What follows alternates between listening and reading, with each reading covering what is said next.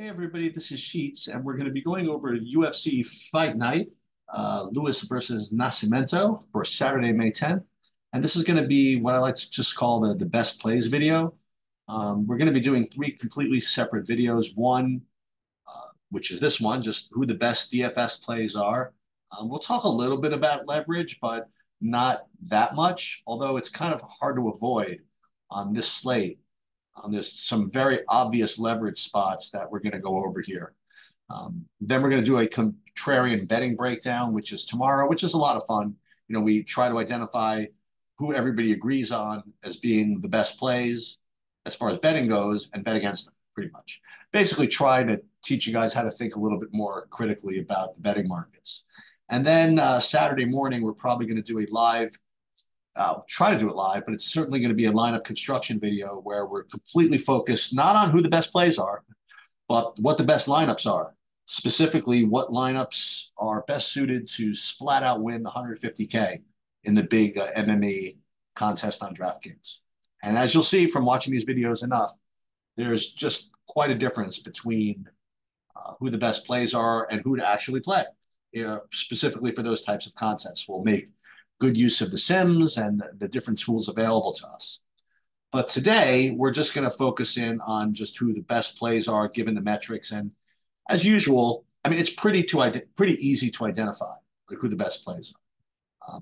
And in this particular card, there is quite a large dichotomy between the fights that you should be targeting and the fights you should be avoiding, and the fights you should be avoiding.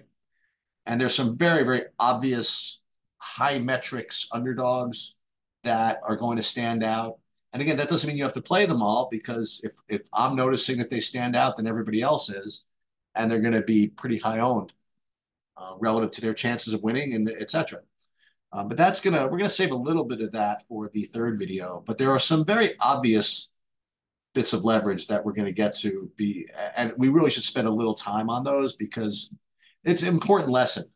They represent very important lessons on how to play DFS in general, but specifically those types of contests where you have direct leverage, like one thing happening or another thing happening. That's what they're completely negatively correlated. Whether it be two people playing tennis against each other, two people fighting against each other, things like that. Okay, so let's just get started. J.J. Aldridge versus Veronica Hardy. This is clearly one of the fights to avoid. Neither fighter has particularly great line value relative to their price. Neither one has particularly good inside the distance line, either plus 400 or plus 700. And neither one has particularly great wrestling upside. So as far as the metrics go, this fight is just a complete fade. Jared Gordon versus Kevin Jessett. Kevin Jessett, he's minus 230. His price is 9,200, and for that type of price, you better have a real strong inside the distance line, especially on a card like this, for reasons we'll get to later. But when you look into it, I mean, his inside the distance line is only like plus 170, which is extremely poor. And his grappling upside, which he does have some, it's not as much of a lock as some of the other grapplers there are out there. So you need to have that parlay of number one, him actually going for the takedowns, and the number two, them being successful. And given his inside the distance line, his price, and all that stuff, I don't think that's enough. Jared Gooden's interesting. I mean, on the other side, he at only 7K has a very, very respectable inside the distance line of plus 350. Like, we're going to get to another guy pretty shortly that has a very similar inside the distance line, who's probably going to be a little bit more popular than Gooden. So you want to take a shot at Gooden in MME, definitely 20 max or higher. Yeah, that's fine. But it's certainly not elite play, and certainly not as good as some of the other underdogs, which are going to be extremely obvious that we're going to get to soon. Charles Johnson versus Jake Hadley.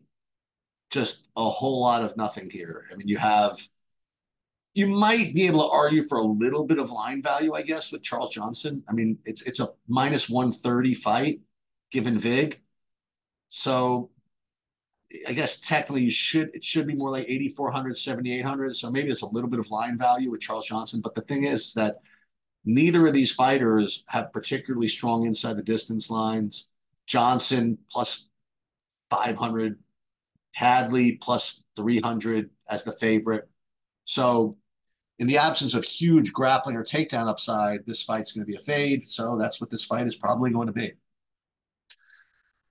All right, Trey Waters versus Billy Goff.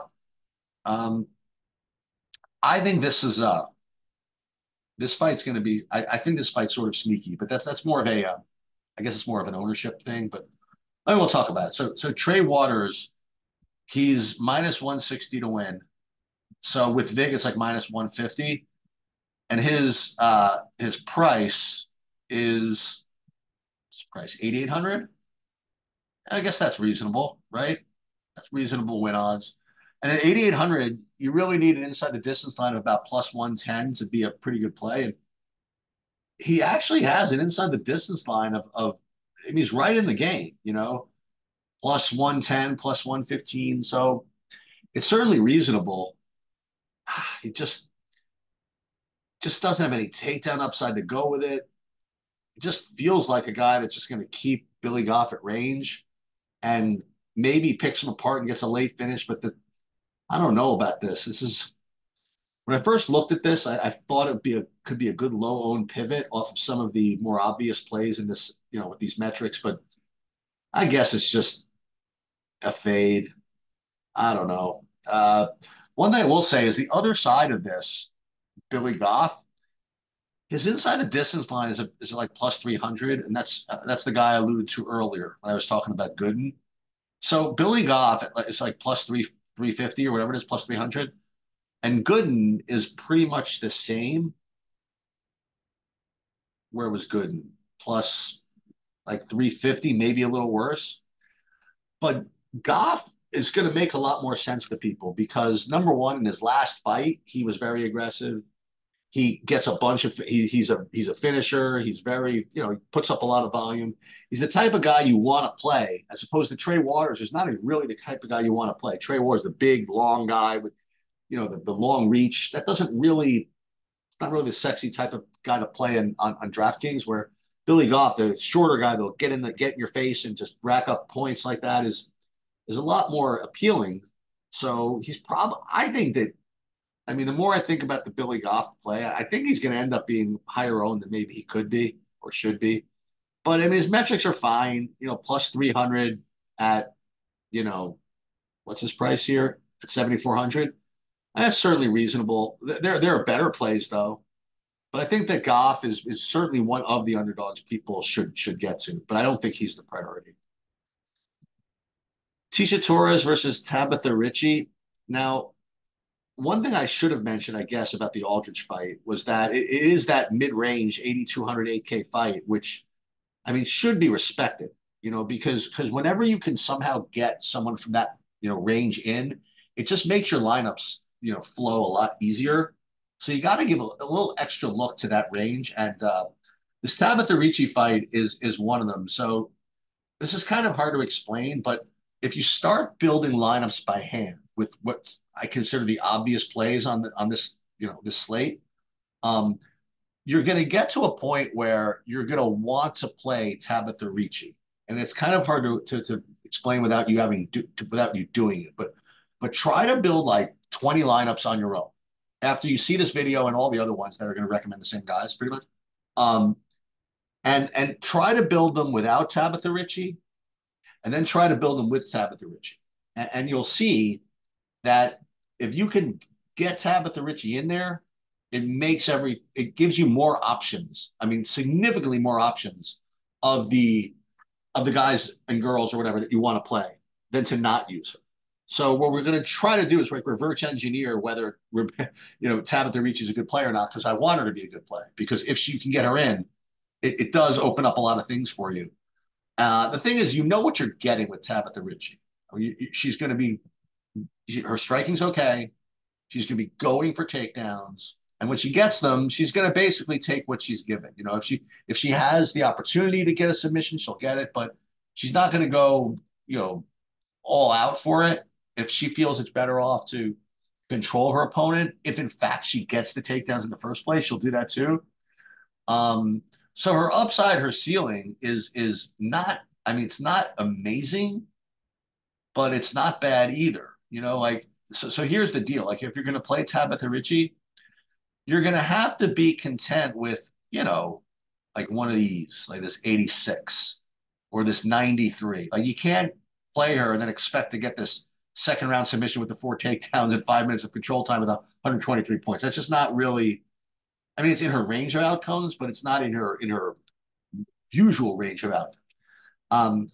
So if you're content with that, if and you accept the fact that if she wins, you're going to need 85, 86 to get in the optimal. Uh, I think she is. I think she is a very reasonable player. The problem with her opponent is, unfortunately, there's just no metrics for her. I mean, they're not good. She doesn't have really a lot of line value. She has Torres. Her inside the distance line's poor, and she has no takedown upside. The only thing I would say is that, given what I just said about Tabitha Ricci, the fact that getting her in lineups makes lineups flow a little better, I think because of that, she's going to get a little more ownership than you might think, which means that Torres might get a little more leverage than maybe you might think. So when you get to 150 max and you really start to pile them in there, then yeah, Torres is somebody that you might want to. It's kind of a sneaky play, but I do think that Ricci's like very, very solid. All right, Terrence McKinney versus Esteban Ribovic. So this is a very, very obvious, yeah, very, it's an important to highlight underdog on the slate. You have Terrence McKinney, who's plus 150 or so. First of all, even just money line value. I mean, if you knew nothing else, he's 7,300 at plus 150, which is sort of ridiculous, but not even that. His inside the distance line is like plus 200. He just finishes all of his fights, and usually in the first round. So at his price tag, this is just I call it a theoretical lock because obviously he only wins the fight 40% of the time, but you factor that in, the inside of this line, plus the fact that if you believe everybody that you're listening to, his best path to victory is actually also going for takedowns. So if you could get takedowns alongside of your finishing upside and all this stuff, so it's he's a very clear play, and I imagine a whole bunch of people are going to be playing. So uh, with that said, this is kind of a theme that we're gonna highlight next couple of fights. It is pretty important, and I did say we're not going to go into lineup construction too much, but whenever you have a fighter whose metrics are so obvious, and everybody's going to play him as a result, you should consider whether his opponent is also reasonable, just to get some leverage off of that play. So, like Ribovic himself is obviously a very, very strong play in his own way. He's minus 130 inside the distance at his price of 8,900, something like that. I mean, that's really, really good. So uh all this is a way of saying that both sides of this fight are, very, very viable. But don't sleep on the Ribovic side of this, because McKinney is going to be a very popular underdog, and Ribovic has good metrics in his own right, and you get a little sneaky leverage by doing that. So by playing him, uh, so that's kind of like the introductory lesson. We're going to get to the main course in a few fights here. Borshev versus Chase Hooper. Um, you could get you could go drive yourself crazy trying to figure out, whether Borshev's going to get the takedowns or not. Excuse me, whether Hooper's going to get the takedowns or not, whether Borshev will keep it on the feet or not. And yes, I mean, obviously, if Borshev lets himself get grappled, he's probably going to lose.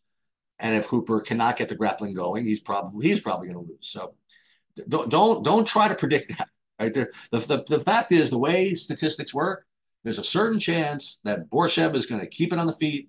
There's a certain chance that Hooper is going to get it to the mat, and the odds on that happening are pretty much what the win odds are. In other words, I would say about 55% of the time, Borshev keeps it on the feet and does not get into a grappling match. And 45% of the time, Hooper gets what he wants and gets some grappling going. So that's all you have to worry about. Okay. And then what happens when those things happen? So you'll look at the inside the distance line, first of all, of Borshev, and his inside the distance line for an $8,500 fighter or whatever is really, really strong. I mean, you're talking about, plus 105 maybe inside the distance for a fighter who is 8,500. That's extremely good. And then on the other side of this, you have Hooper, who, I mean, his inside the distance line is okay, right? He's plus 220. He's plus 220. His price is 7,700, which is for 220 inside the distance line. That's pretty good. It's, however, don't be surprised if some of Hooper's finishes do not get him into the optimal lineup. And again, that's more for other discussions, but he's got plus 220 inside, but of that plus 220, I think a good amount of them are situations where he got into grappling without getting a takedown and getting a sub without getting any significant strikes off. So it's that's the thing with these guys that whose path to victory are mostly submissions. They don't usually get all too many of those significant strikes. So I think his ceiling is a little bit lower than people are might be modeling for. So I'll just leave it at that. Certainly a good play for no other reason than Borshev looks like a great play, and Hooper's fighting against him. But Hooper in his own right, so many of his wins involve submissions and that kind of thing that I think he's pretty good too. Okay. If you watch nothing else in this video, you will watch the breakdown of this next fight, and you'll go back to it in whenever you want to talk about MME, whenever you want to talk about MME, or MME DFS. It's a really important point here. So let's take a look at the Robelis de Spain versus Waldo Cortez Acosta fight. And what I want to do is I want to look at it. Let's first take a look at Cortez Acosta for anything else. So Waldo Cortez Acosta, his price is 7,200. Okay. For a $7,200 fighter, for him to be a good GPP play, his inside the distance line needs to be about a plus 350. We talked about that with Goff. We talked about that with Gooden, for example. And you look at Cortez Acosta, his inside the distance line is plus about 220. For 7,200, that's insane. Okay. And likewise, we just talked about Chase Hooper. He has the same inside the distance line of 7,700. Okay. You compare him to, say, Billy Goff. Billy Goff, we talked about people might want to play. His inside the distance line is like plus 300. So Waldo Cortez Acosta at plus 220 it's an amazing play. Like, the only underdog that I feel is better relative to his inside the distance line is probably McKinney. And now, what have I told you that given everything I just said, Cortez Acosta is going to be about 15% owned, like extremely low owned relative to his metrics. You would say, well, that's impossible. But no, it's not. And this is why. Like, now we'll take a look at his opponent. So Robelis de Spain. Okay? Forget who he is, forget what you saw, forget about all that. Okay. Yes, he's 6'7", he's a monster, he's Taekwondo medalist and this, all that and the other thing. And he's finished all 6 of his fights in like 30 seconds. But forget that. Let's look at his metrics. His metrics look amazing. Okay. Despaigne is only 9K, and his inside the distance line is minus like 170. That's amazing. That's even better than Ribovic. But even more to the point, look at his inside the distance. Look at his round 1 prop. He's basically a pick'em to finish in the first round at 9K. So these metrics for Despaigne are just amazing. And they're so awesome and so amazing that everybody knows it. Everybody's going to be playing him. And as a result, this is why you'll be able to get Waldo Cortez Acosta despite his incredible metrics and only 15% ownership. Okay. And this is a really important point with DFS, MMA, when MMA DFS, when you have these guys going against each other. If you remember nothing else, find the fighter with the best metrics on the slate, the best metrics that everybody can see, and then see if his or her opponent has even reasonable metrics. Because the leverage you're going to get against that obvious fighter is extreme. And if you could support that with even decent metrics, that's the way you're supposed to play MMA DFS.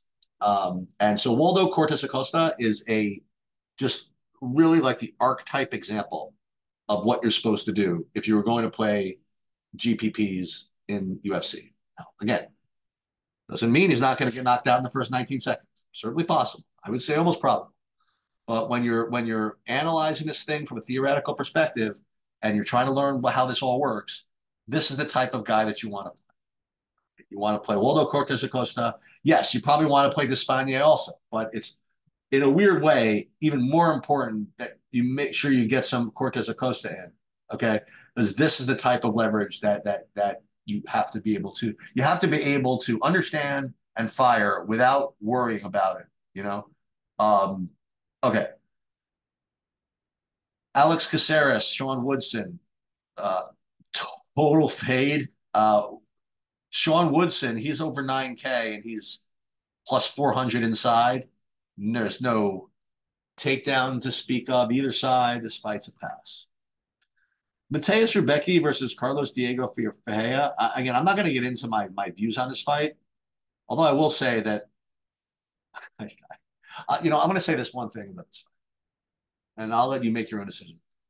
You can find footage of basically all of Carlos Diego Ferreira's fights, and not even the fights from when he was younger. I mean, even like the last 2 or 3 fights.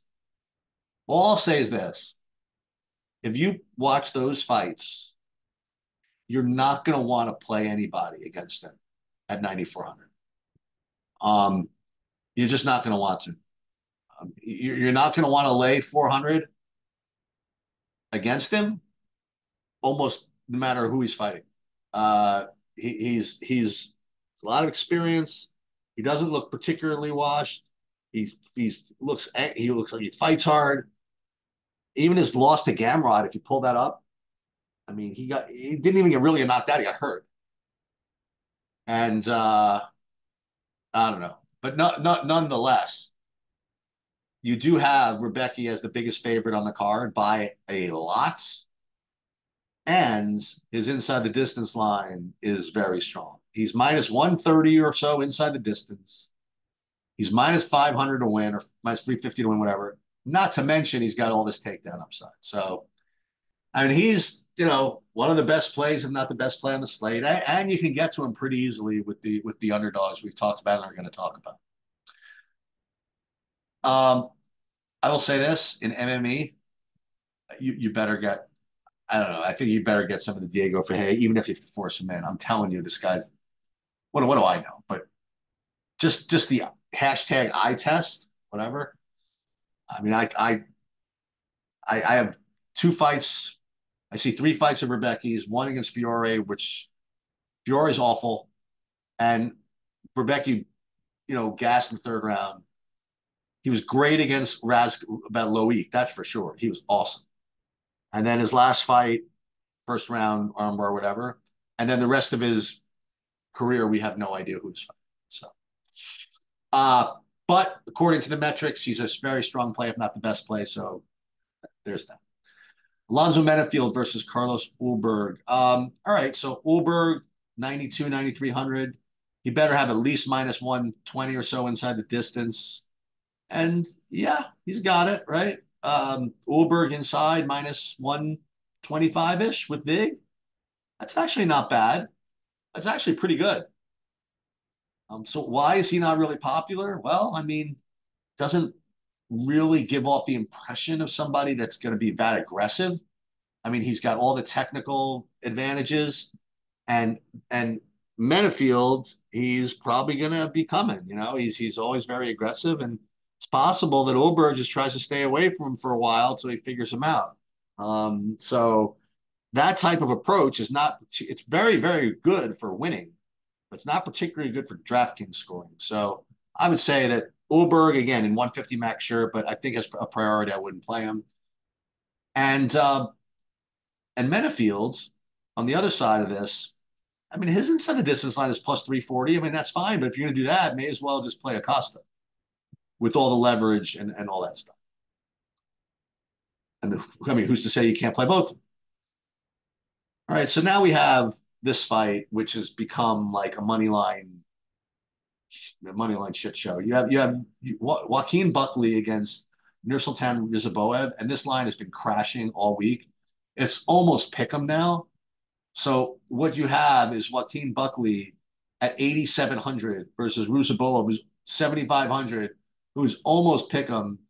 Not to mention the fact that Rusaboev, he has an inside the distance line of what is this? Of like plus 220.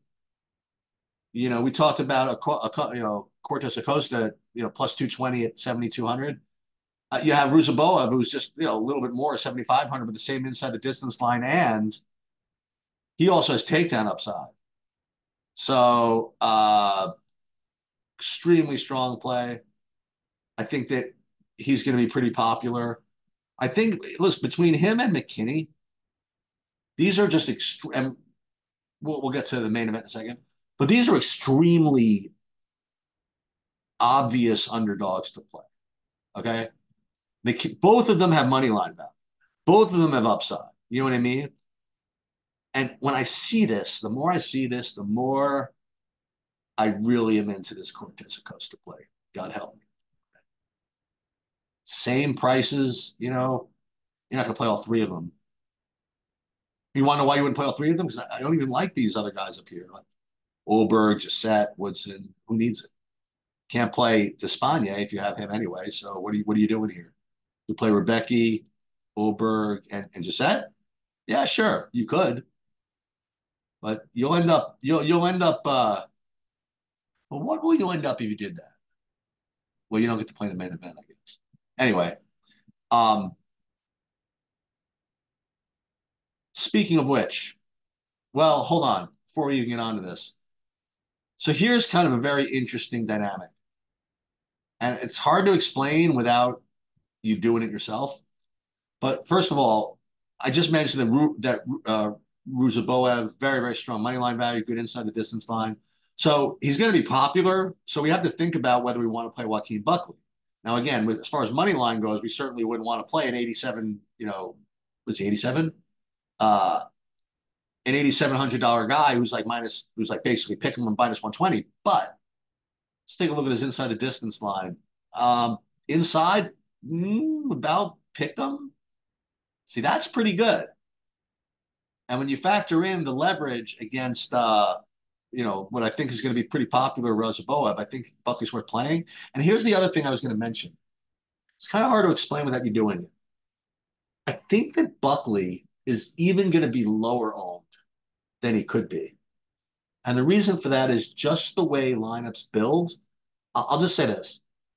Build like 25 lineups on your own. Build 20 lineups with the obvious plays we're going to get in the main event too that we talked about, like with the McKinney, Rizabovich, the Borshev fight, the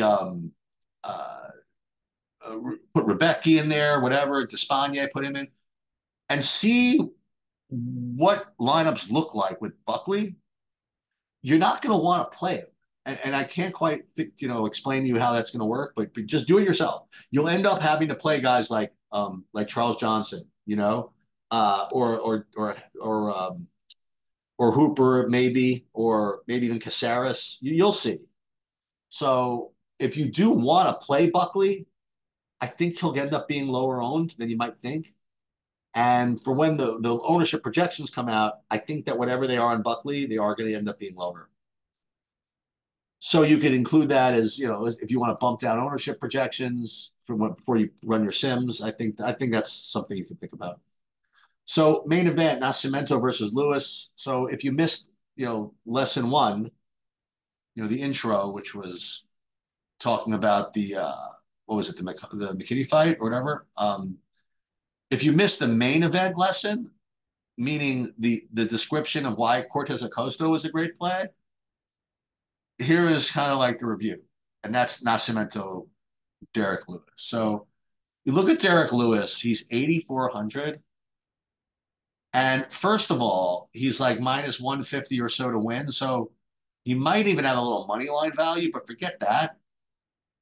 His inside the distance line is minus 140 at 8,400. That is the definition of just amazing metrics. Okay.